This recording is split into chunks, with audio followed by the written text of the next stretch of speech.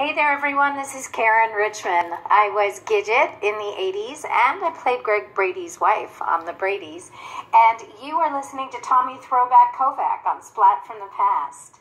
Hey Tommy, you got a good joke for me? Hey dudes, welcome to Splat from the Past, the only 80s themed horror and sci-fi show where things can get totally radical. Now today, I will be welcoming Barbara Mallory Schwartz, the wife of legendary TV producer Lloyd Schwartz, who was the son of legendary TV producer Sherwood Schwartz. She played, of course, Mrs. Powell on the Brady Bunch reunions. She's also had a great career in other films and television. She was a Manson girl in Helter Skelter. She was in Airplane. She played a religious zealot who approaches the Hare Krishnas in the movie. She was in this horror movie called Blood of the Iron Maiden with John Carradine. She's had a great career, and I'm going to talk to her about all that stuff today.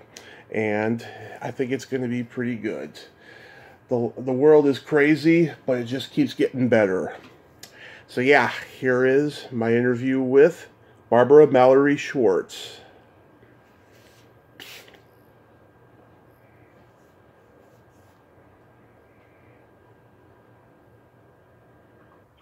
Hello.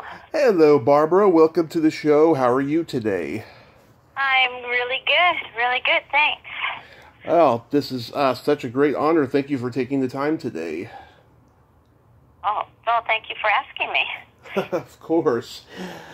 So, going back in time, did you gravitate toward acting early on in your childhood? Yeah, I guess I did. I was one of those kids who just, like sang Broadway tunes in her basement and acted out things and just had a good time. I didn't know then I wanted to be an actress, just had a good time. Mm-hmm. Did you do a lot of school plays and community theater? I was in high school. I didn't do it, and an English teacher came up to me, and he said, we're doing a Moliere play, and would you be in it? And I had no clue. I mean, I wanted to be an actress or anything. And it was for a contest, and so I said, sure. And somehow I knew how to do an English accent, and did it, and won the contest. And I went, oh my goodness!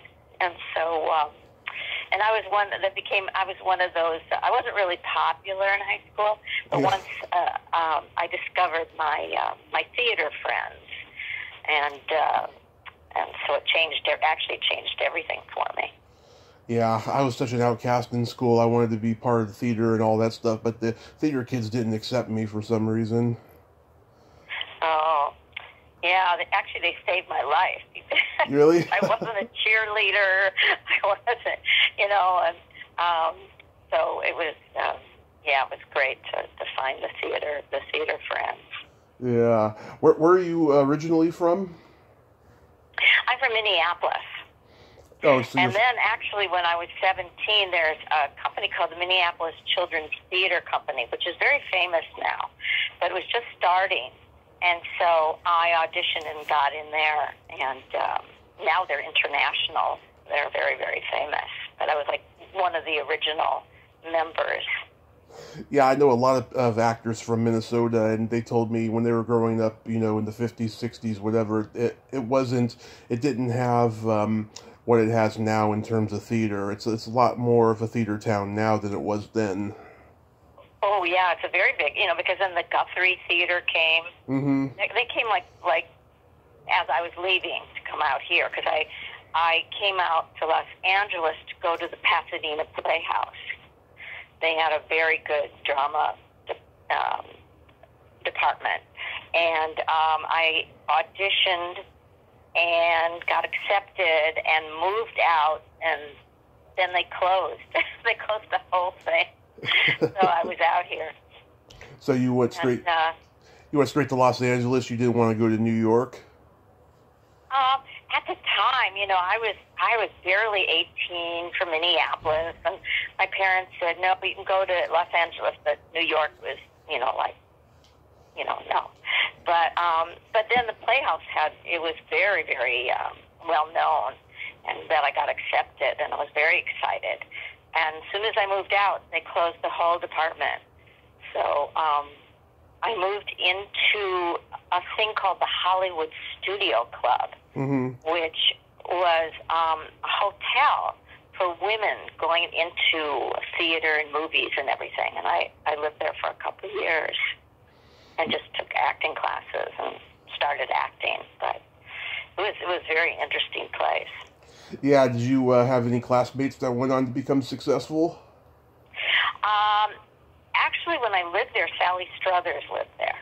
Oh, nice. Just before all of the family. So she's the most famous person of my time. Yeah, from when you were there, yeah. Yeah. How about any teachers that were famous? Well, they weren't famous. You would know. There weren't names that you would know, like Estelle Harmon, and I just kind of took from individual teachers. I would just take different classes, acting classes around, and then I kind of called someone who I thought was an acting teacher, who turned out to be a manager, and he said to me, "Well, let me meet you." And then he became my manager and agent. And at that time, I was 18 years old, and and it was very easy to get agents and go out for work, and when you were young. And so I went out for a lot of things. They're casting all these young parts. Yeah, you made your debut in a low-budget horror movie called Blood of the Iron Maiden. Yeah. I actually wore a bikini in that one. I see that, go, oh my God. Yeah, and then there was like Room 222, those, and I did some commercials. Where I was eating candy and a lot of those commercials, and I did. I forget all those ones that I did. Well, I got a whole list here. Oh, good. I'm glad, because I forget. Yeah, so when you got cast in that, were you a horror fan? No, not at all. I just went out for it, and at that time, I had hair down to my shoulders and everything, and was the right type, and kind of hippie. Yeah. And got cast. Yeah, John Carradine was in it. John Carradine was in that. Yeah, very sweet, very nice. Yeah, I interviewed his granddaughter a few years ago, and she told me she has nothing but fond memories of him.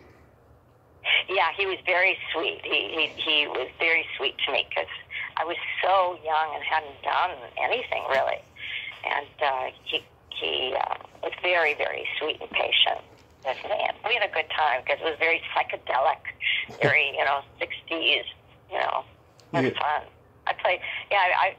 I'm usually I play nuns, or I get people. I did a lot of Faith for Today's, or I would take drugs and get saved and drown and possessed by devils. I had a lot of parts where I got possessed by devils for some reason. Yeah, and also too, Dan Derrier's son Peter was in it. Yeah. Yeah. What was he like?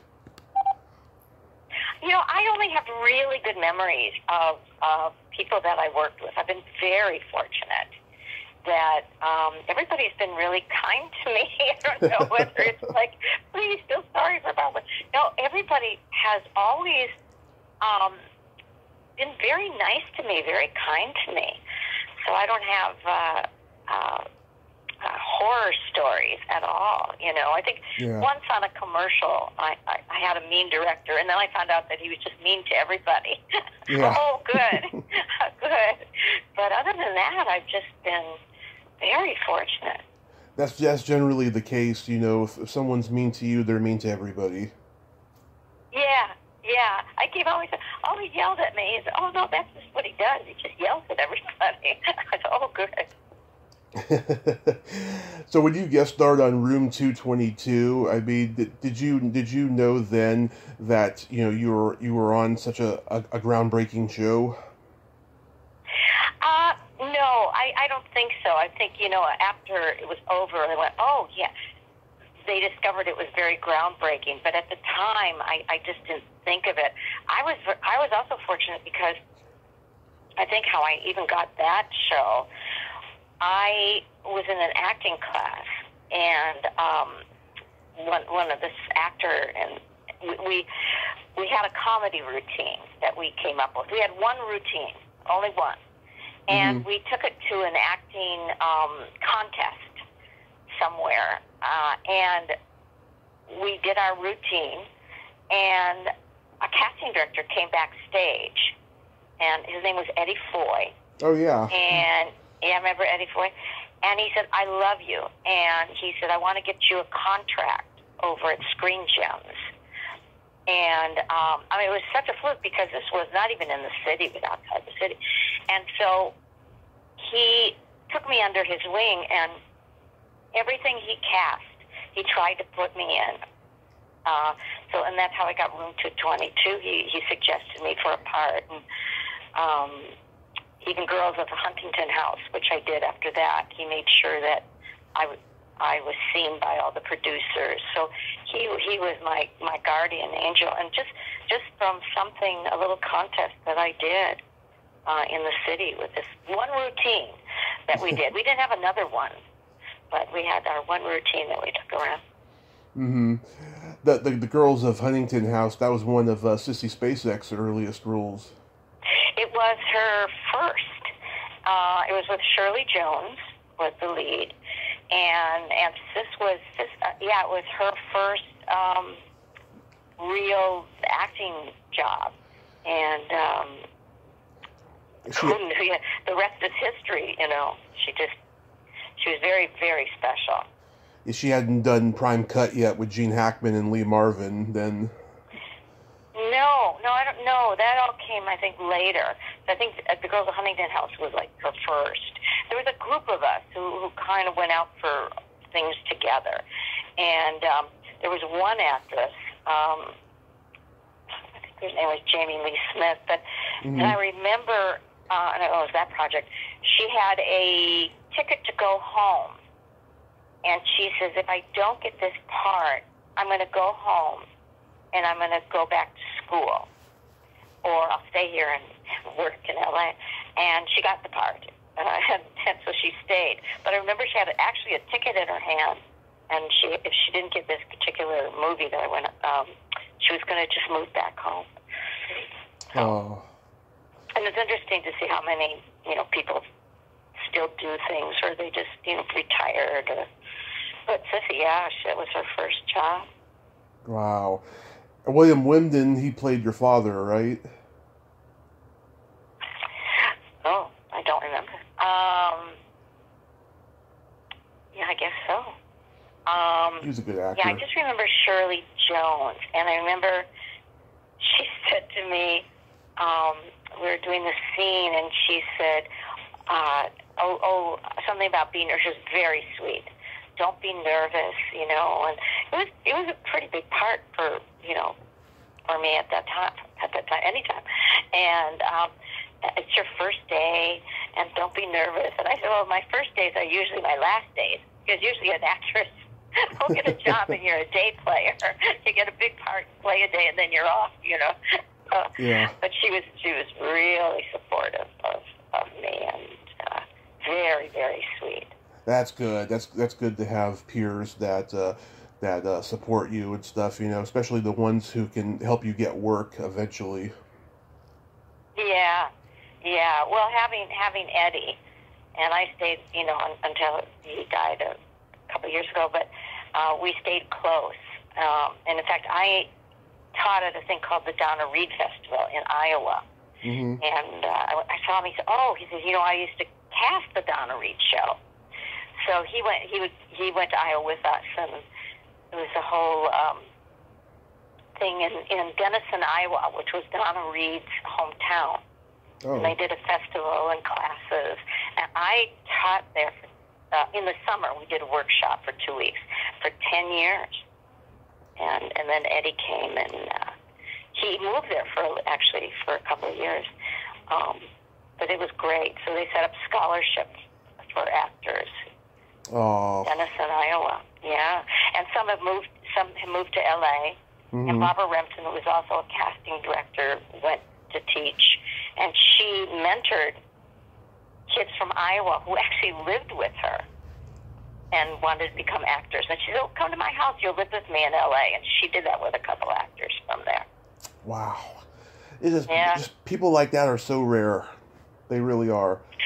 They're rare, but they're there, you know. I mean, you hear horror stories in Hollywood, but there were really good people, very supportive. People who, like, weren't even Hollywood per se, even though they lived there. They didn't have that mindset that Hollywood had. Yeah, the people who really, really wanted to help actors or people, and very supportive, you know. Mm-hmm.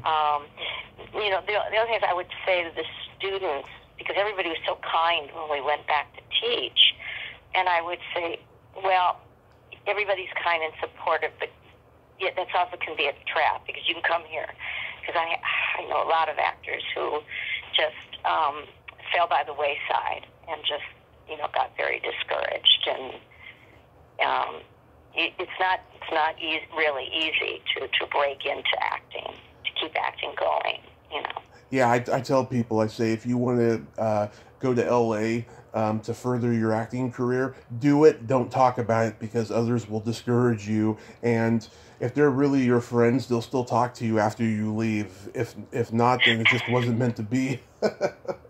You know? It's so true. It's so true.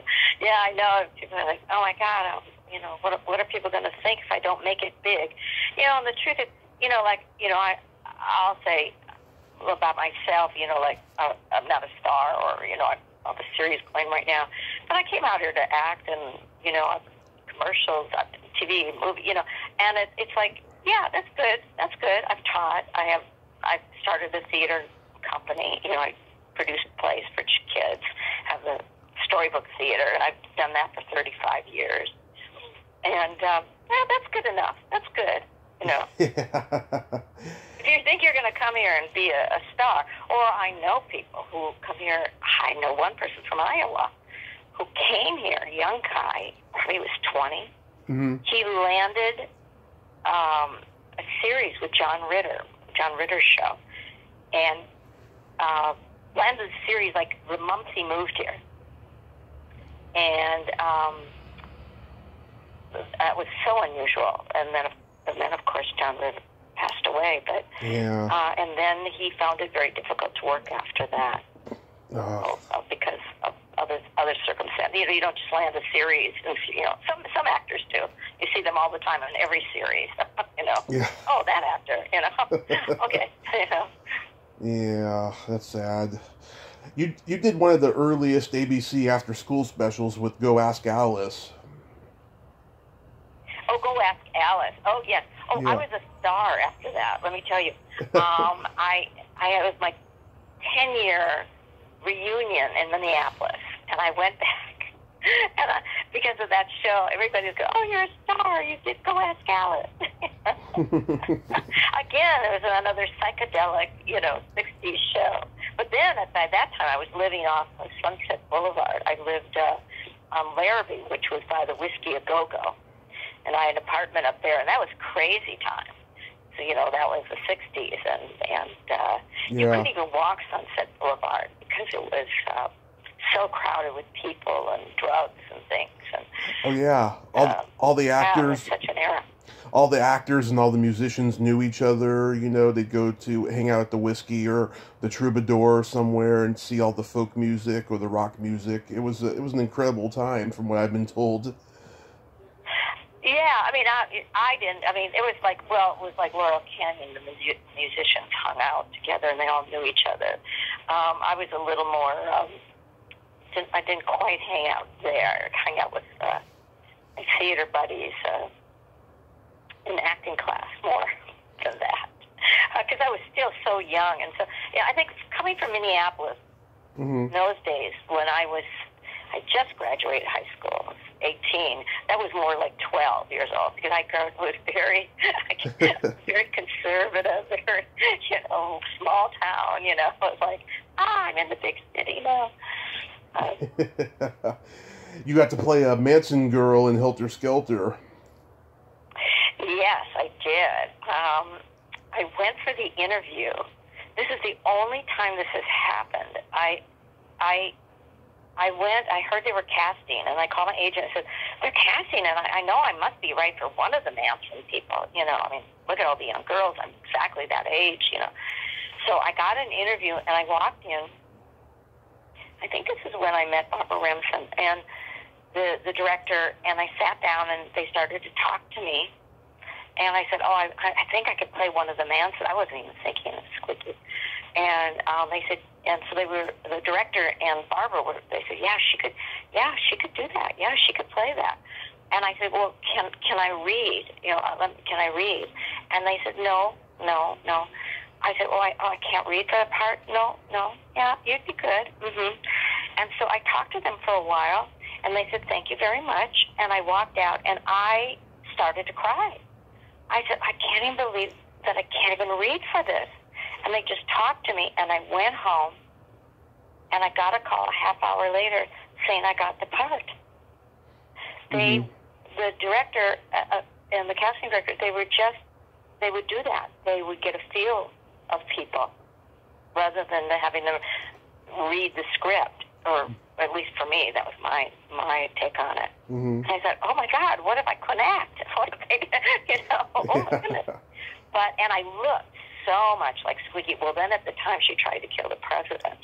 Yeah, you do. So you do look like you could pass as her at that time. I was, except I was blonde and she had reddish coloring. But I had this little apartment, and I'd go home, and she was on the news a lot. Now, here I was going to play her. And she was on the news because she had just tried to kill the president. And she'd be on looking at the camera, and I'd be looking at her and going, oh, my God, we could be sisters. This is scary. And, in fact, because the Manson people were still very active at that time, there were death threats to all of us. And I know Barbara Remsen had to move or change her number, and wow. They told us not to be in any contact with any of them. And then we actually filmed on the location of the ranch. We used the same police people that had arrested the original Manson people on our shoot. And but they said they're very active and they could be dangerous. No one got hurt or anything, but there were death threats.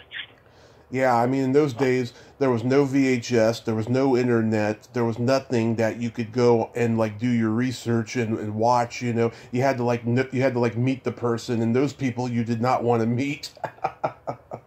No, they warned us because I think a couple of the actors wanted to meet the Manson people that were in prison, and they said under no circumstances try to contact the people that are in prison. So. I was lucky that Squeaky was, and I think that they had to change my name to Sandy because they couldn't use the word Squeaky because she was going to go on trial. Wow. So yeah. Is that where you met Eileen Dietz? Yes, that's where we met, and actually, I met a lot of people from that shoot that we're in contact with. And I think Eileen and we tried to do, she does signings, because she did a lot of horror movies. Oh, yes. She just did another horror movie. That's how I know her, yeah. She does that. Yeah, because I had her on the show last year to promote a movie she had coming out that she was going to do a panel for at Monster Palooza in Pasadena. Yeah. And yeah. I met her there in person and stuff, yeah. She's yeah, we did. She called me. She said, "Do you want?" And she called one of the other actors. There was they were doing in Hollywood drive-by things. They always, and one was the Manson where everybody got killed and everything. But she said, do you want to have people meet you? And I said, oh, okay. So I did. I went there, and it was a tour company or something. But she does a lot of these signings. They're very popular. They're very, actors. Oh, yeah. Conventions. I've gone to so many in the last 4 years. I'm a late bloomer in discovering it. After I recovered from my car accident, I decided to start living, and I discovered the convention scene. I knew about it, but I didn't know how popular it was until 2016, and then I was hooked on them, and so I went to so many of them all the way until quarantine. I got to go to one more just before quarantine hit. Yeah. A friend of mine, Lee Merriweather, oh, yeah. A lot of them. She was, Wonder Woman. Catwoman. She would give money, because we belong to the same theater company. Yeah. And she would do them and then donate her money that she would make and donate it to our theater company, which was such a lovely, she's like the best woman ever. To our theater company. She would go, I have some more money for the theater company. She's the best. Oh, yes. She's Catwoman, not Wonder Woman. Oh, that's right. Catwoman. One of 3 Catwomen, I believe. Eartha Kitt and Julie Newmar. That's right. Yes. I have another friend who was a Manson girl in the movie, too. Carolina White. Yes. I'm not friends with her, but I know who she is. Yeah. Yeah, wonderful lady. She's been on the show many times. Now, leading up to Rescue from Gilligan's Island, how did you meet your husband, Lloyd Schwartz? Well, a friend of mine fixed us up. She said, I have someone I want you to meet. And it was so funny. She had just fixed me up with someone else who it didn't work out. He was a doctor. And I said, it's not working out, so don't fix me up anymore. Yeah. No, I really have someone I need to fix you up with. So I kid Lloyd about this, because he showed, now I know he was a producer, and he showed up at my apartment. I think he was driving like a silver Porsche at that time or something, and he got this kind of leathery jacket or something. Well, this is going to really be a disaster. And we went to a movie, and we had a great time, and we hit it off. And the rest is history, So he was really a nice guy, but when I first met him, I go, this is not going to work, Yeah. But he was really so sweet, so wonderful. So that's how we got fixed up. But it became a boost to your career, I see. Yes, we like to work together. So, and if there was something that I could do, and at that time when I played that part, I was pregnant.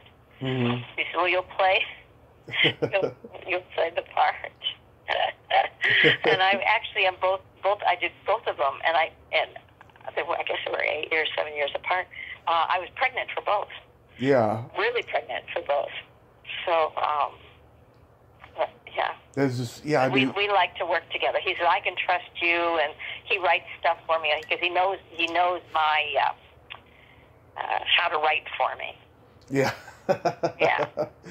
Yeah. I mean, do people still recognize you as Mrs. Powell? Well, not when I go out or anything like that. But when people see it, people will call me up. They'll see it and go, "Wait a minute, was that you? Was that you in that? Was that you in that part?" I get that a lot from different things, because something to play that I did really older, mm-hmm. And they'll go, "Did you do that? I just saw you on that thing, that movie, that whatever it is." I had a friend who I did a commercial in it was Arizona, but it was playing the Southwest, and she was there. She said, "I just saw you on this commercial in Arizona." Which was very fortunate, because I found out they weren't paying me. And I said, "Hey, wait a minute, it's playing?" She said, "Yes." So I called my agent, and sure enough, they weren't paying me for it, because I couldn't see it. Yeah. And then I got paid for it. It was great. In fact, fortunately for me, unfortunately, it's for Banner Health, and so they had renewed it because it was for their hospital in Banner Health Hospital there. So, yeah. What was Sherwood like as a father-in-law? Oh, he was very lovely. I mean, he was very generous, very lovely. He's very funny. He was very funny. Yeah. Real great. You know, it's funny because both he and Lloyd have a sense of humor where, like, they would say something and I would like go whoop over someone's head because they would say something, and if you weren't in tune to the humor, you might not get it. You know. Yeah. Oh, you know, and I would look at them and I said, they didn't get it. No. But he was very, very, very quick, very smart.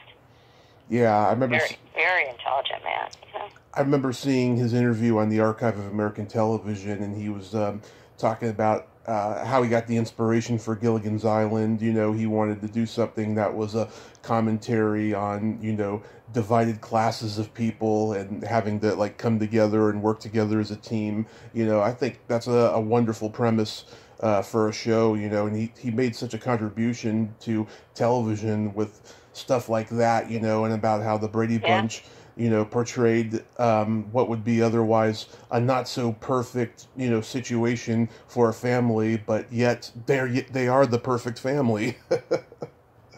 Yeah, no, he really tried that. Well, you know his sister, he wanted to be a doctor.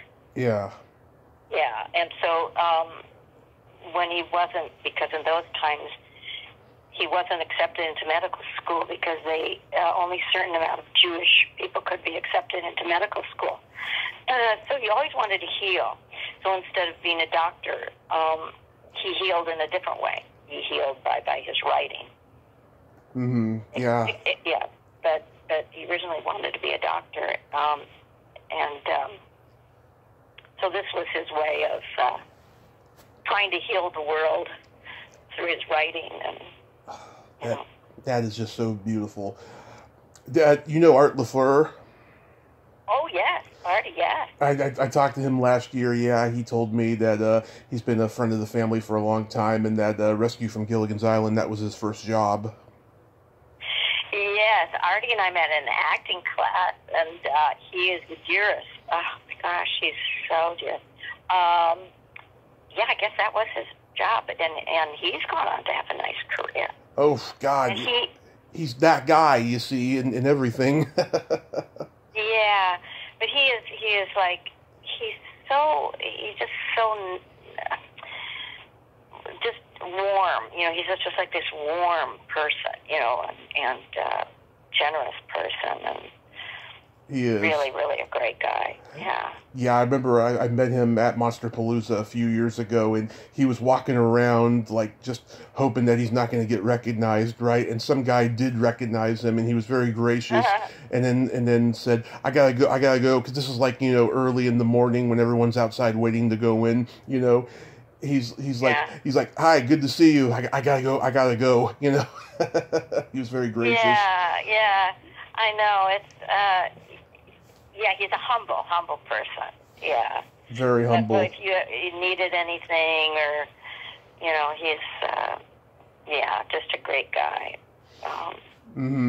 As I told you in Messenger, you know, I've talked to a few people from A Very Brady Christmas, Karen Richmond, Jennifer Runyon, and Tanya Lee Williams, who played Cindy's friend in that and stuff. And they all enjoyed working on it. And, you know, Karen, you know, we went very in depth about the Brady's show in 1990, and just how dark and soap opera-ish that show was.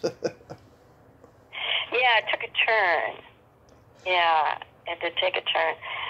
Yeah, I mean, like, but who wouldn't want to work on the Brady show? You know, it's so beloved by everybody.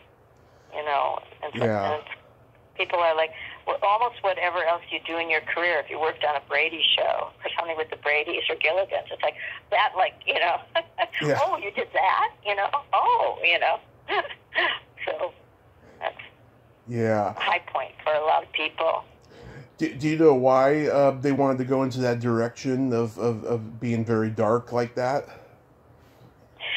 You know what? I'm not sure, to be honest, why they did that.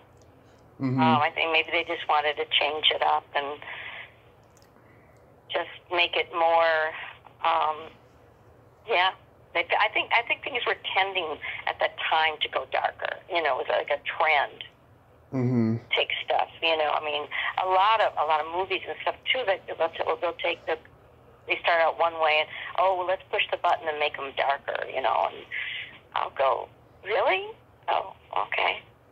And some people like that, and some people don't. But I don't know why. I had nothing really to do with that. So.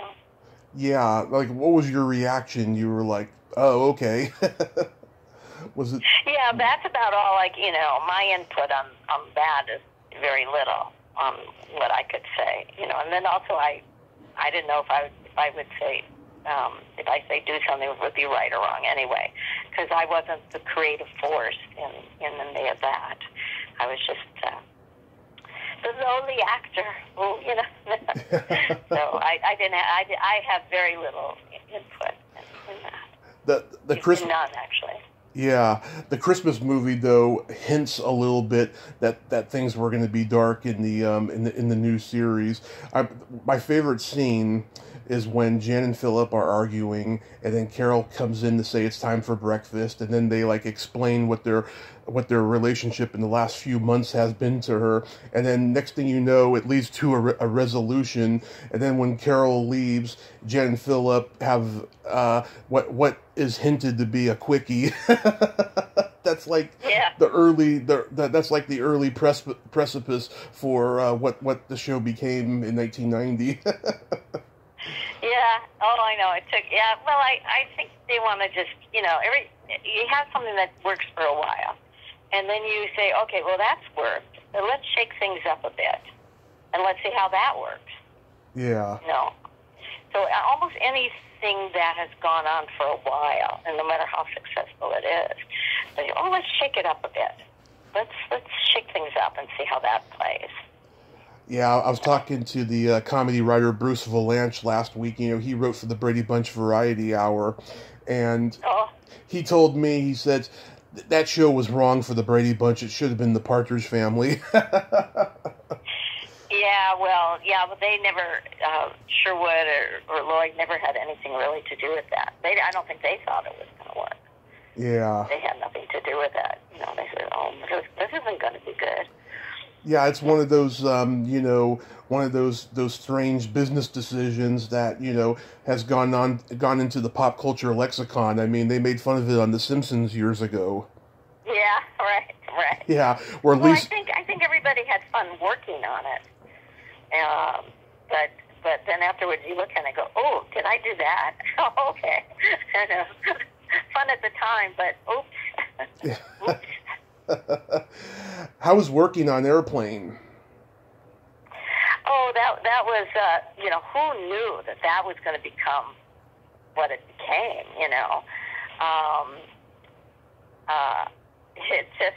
It just has a life of its own, which is great, I say no matter what I've done in my career, I've been in two of the most famous things, almost three. I mean, the Brady thing, and then Airplane and Helter Skelter, Yeah. But, it was just a little bit, but who knew? And in fact, I've gotten hired on that, what I had, like 2 lines, did you like a flower from the Church of Religious Science, I think was my line or something. Right.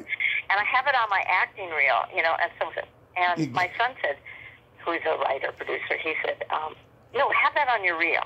And I have gotten hired on that, from that little thing, because people go, oh, you were in Airplane. Oh, yeah, we're going to hire you. That's good. Okay, all right.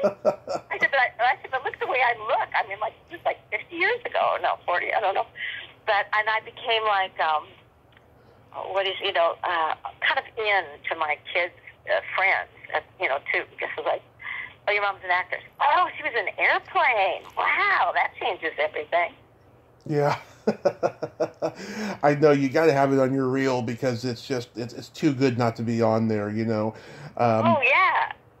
I mean, people laugh, and, I did a cartoon thing. And the director said, well, one of the reasons we hired you is because we saw your reel and it was had airplane on it. We knew you could do this then. Mm-hmm. So I went, oh, okay. I've talked to Lee Bryant and Joyce Bulifant, and they're both very proud of their roles in it, too. Oh, yeah. Well, it holds up.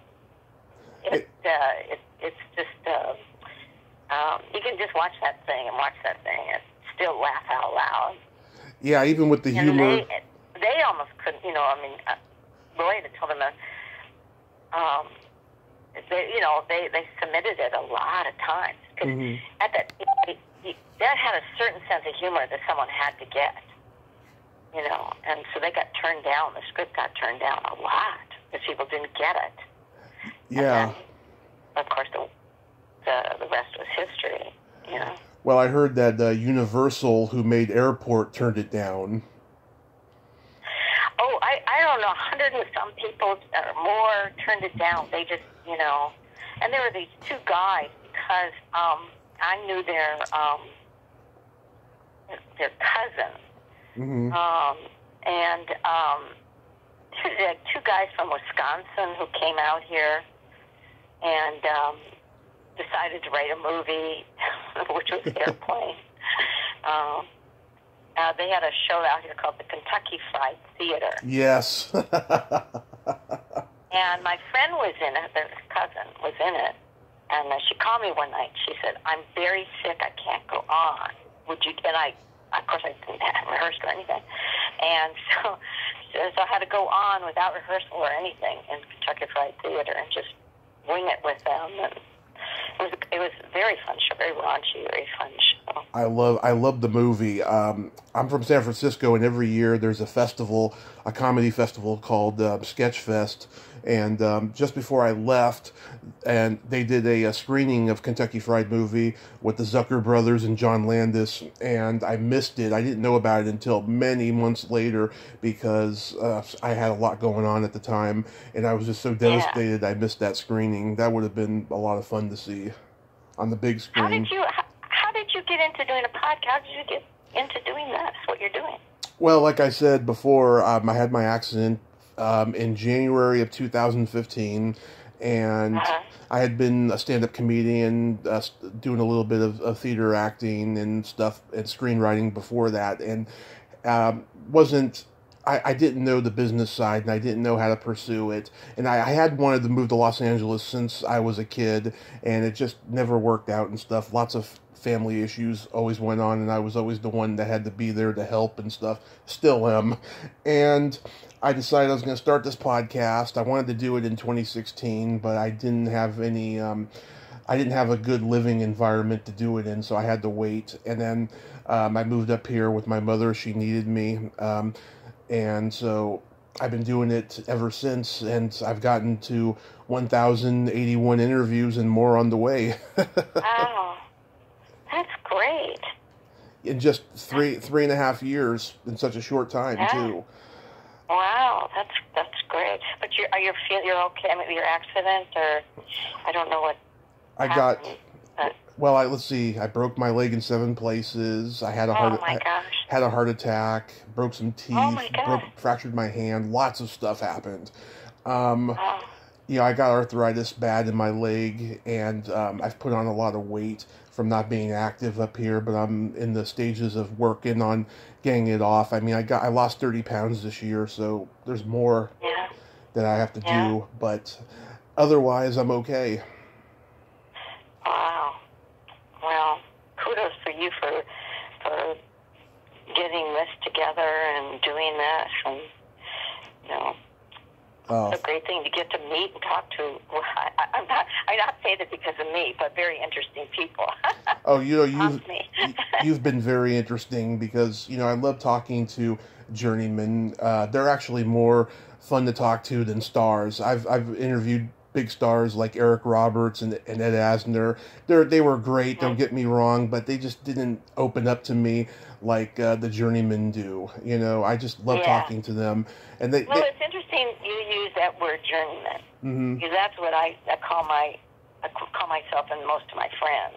I said, we're journeyman actors. That's exactly the word that I use. It's interesting you use that word. Oh yeah, I mean, I'm so immersed in acting and pop culture and entertainment that, you know, I use all the terms that you're supposed to use. Yeah. You know, I think that you have to, you know, especially if you want to be in the business. Yeah. Well, and I'm fortunate too because I'm at a certain age and I thought, oh my God, there's not going to be any work. But actually, for older actors, I mean, I've been, even during the pandemic, I've had Zoom commercial auditions, which is interesting. Mm-hmm. Doing an audition in your house, in your kitchen, trying to set up, you know, all these technical things. Really an interesting project. Luckily, my son moved back home, mm-hmm. his wife and his dog, and I have to call out to them all the time, help, help, I don't know how to do this. I'm seeing all that Zoom crap every day, people doing that. It's just like, I'm not into that because just everyone looks weird on Zoom. Everyone's flesh tone is off. Everyone's got a delayed response to everything. You would think in today's world of technology, they would come up with something that had better quality, you know? Oh, it's a challenge for me. Let me tell you, it's such a challenge. All this new Zooms and tapes and lighting and sound, and I'm totally lost in it. When my son moves out, I don't know what I'm going to do. And Lloyd he's not much better than me. We both are at an age that we just didn't grow up around this. Yeah. We didn't have cell phones, you know. When we were, I had a pager when I was acting. When I was young, I remember a pager. And then you got to be paged if you had an interview or something. That was how we did it. Oh, yeah. And when I lived at the Hollywood Studio Club, there were actually ladies downstairs in the reception. And you had your little box, and they would answer the phone for you if your agent called. It was very much like the stage door, the 1940s movie stage door. Right. No men were allowed upstairs. You know. And then these ladies who would sit in reception, and you'd get a little note in your box if you got a call. It's so funny when I think about that. It is pretty funny, yeah. Oh, I forgot to mention, you had a role in Ken Russell's movie Whore. Yes, Whore, yes. I think I did all those things. I was always like beat up and, you know, best, and you know, that was my, you know, yeah. Yeah, I saw that movie once about 15 years ago. I liked Teresa Russell's performance in it. I thought she was very talented. Yeah, I have not seen that, and I don't know. I really, about 40 years, I haven't seen that movie. I hardly remember it. Wow. Yeah, it was one of those like direct-to-video type of movies. Yeah. So when you're when you're not when quarantine's not going on, you're I mean, you are still acting, right? I am still acting. Mm-hmm. A couple of years ago, I did a reoccurring thing on it's a soap opera. Days of My Life. One of those. Well, I played a nun with Alzheimer's, and it was a running part. And that was a couple of years ago. And then I really produced. I have a theater company that. So I've been producing plays for kids for 35 years, and going in and doing teaching workshops in schools. We did that. Mm-hmm. We'd go in and work with kids in schools. And just before the quarantine, we were supposed to go to Ventura and bring one of our shows to 1,200 kids up in Ventura County. They wanted us to come and do. We've done it for 1,200 kids. So, yeah, that's been going on. For 35 years. We've got now videos out on YouTube. Yeah. And so that's kept me busy, and it was really nice it's been so good because I could be in a show. I'm actually getting Actors Equity pension, which is very rare, Yeah. but because I put myself in shows, yeah, it was glorious to be able to do that, and hopefully we'll be able to go back, in a year or so, trying to keep our theater afloat. Hopefully we can. Yeah, I go back. I worry about that whole live performance thing after all of this, because it's been a big part of my life, seeing theater and going to the movies and stuff. But drive-ins have opened back up again. Yes, yeah. That's at least. People are trying to do as much as they can do. So drive-ins are great. I've taken my grandsons through these holiday drive-through things. They can't even go to school. They're not even in school. They're doing the homeschooling. But my theater companies performed for thousands. We did every Saturday. We did during the week for school. So we had field trips for classes to come, and there were fairy tales. So in the elementary schools, they would study fairy tales and do a whole section about it, see our play, and it was great. And then when I would go into schools and teach, it was about not being actors. It was really about working together and not bullying and just getting kids outside of themselves, because I know how hard it was for me when I was growing up. I was very shy. So we would go in there and we would start a class, and kids who wouldn't talk or wouldn't do anything, by the end of it, they were singing and dancing, and it helped their work, helped their school. Teachers would tell us that they became different kids because of us going and working with them. Do you ever get disabled students? Oh yeah. We had special ed students. We had a lot of kids with autism, and you've heard this, but like music and singing, all that. We had a couple kids actually who came to our theater who never spoke. They were in elementary school and they didn't speak. And I remember we were doing Little Red Riding Hood. The wolf was interacting with Red Riding Hood, and one of the students ran on stage and said, don't do that. I mean, he had never spoken before. The teacher, and they were crying, but he had such a visceral reaction to what we were doing. I mean, our shows were all really gentle and nonviolent, but he felt the need to speak, and that happened more than once. Mm-hmm. Yeah, I have Asperger's syndrome, and I was in special ed in school. That's another reason probably why I wasn't accepted by the theater kids and stuff. Yeah.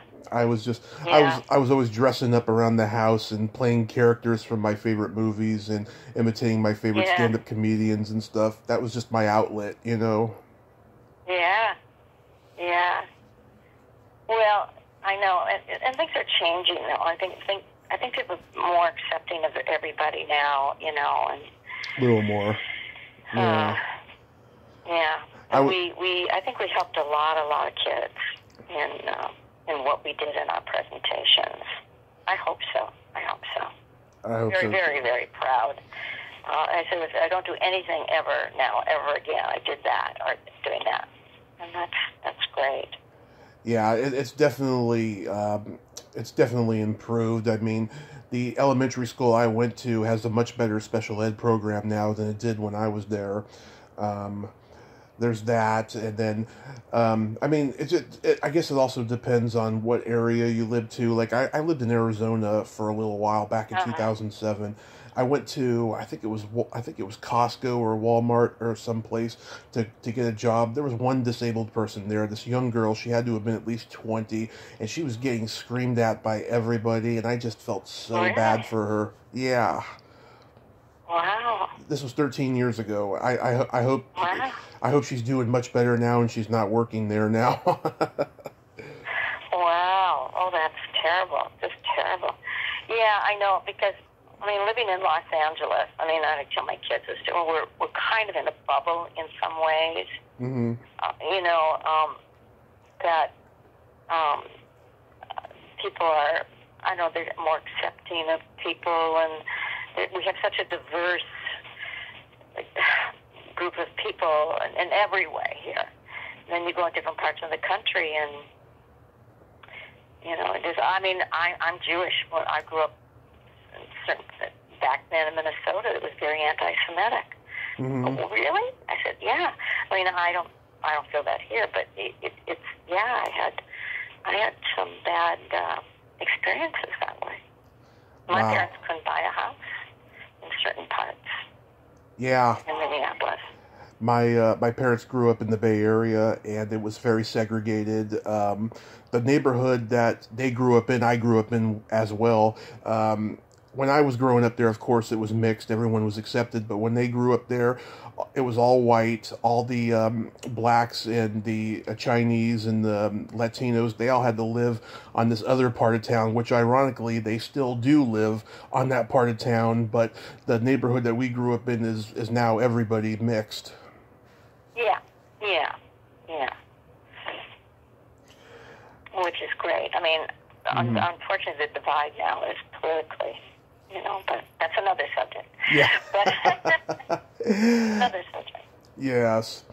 Hey, Barbara, so I tell jokes on the show. Yes. And I got some funny Christmas jokes for you. Okay. Why did Santa frown upon getting a sweater for Christmas? Why? He wanted a moaner or a screamer. Wait, say that again.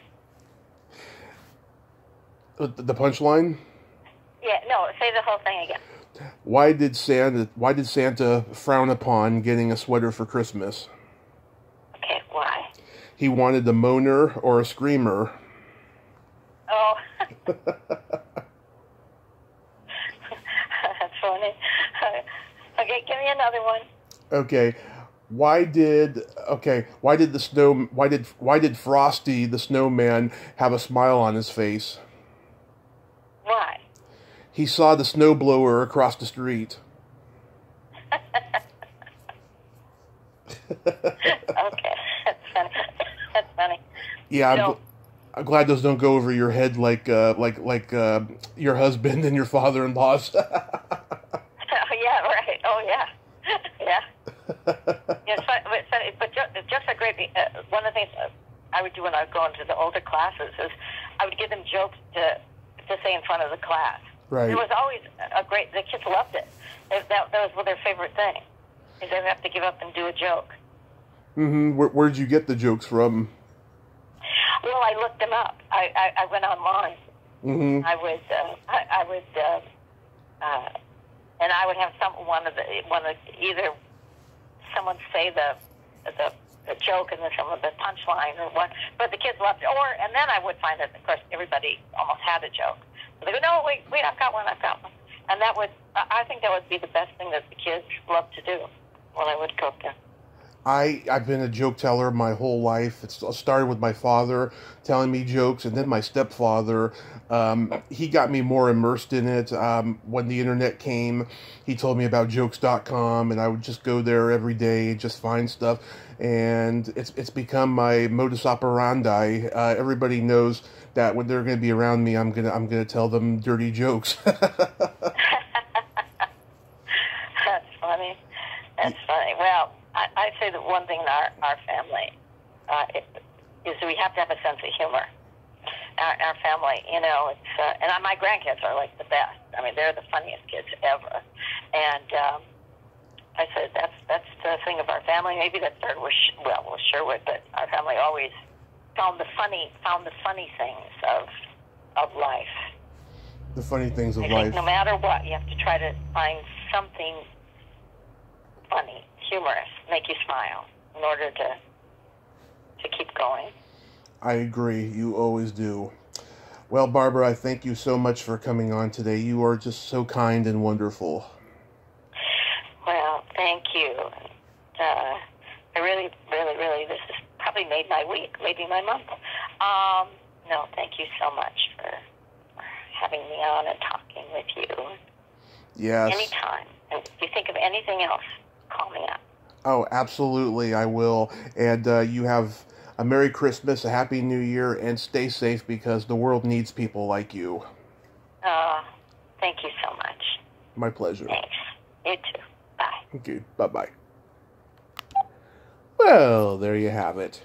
Barbara Mallory Schwartz. Ain't she a sweetheart? Oh my God, what a kind lady, like I said. I'm so glad I talked to her. God, I get so lucky. Dime a dozen. Well, that's all time we have this week on Splat from the Past. Until next time, this is Tommy Throwback Kovac saying, there's no shame in living in the past, because the present sucks. Later, dudes.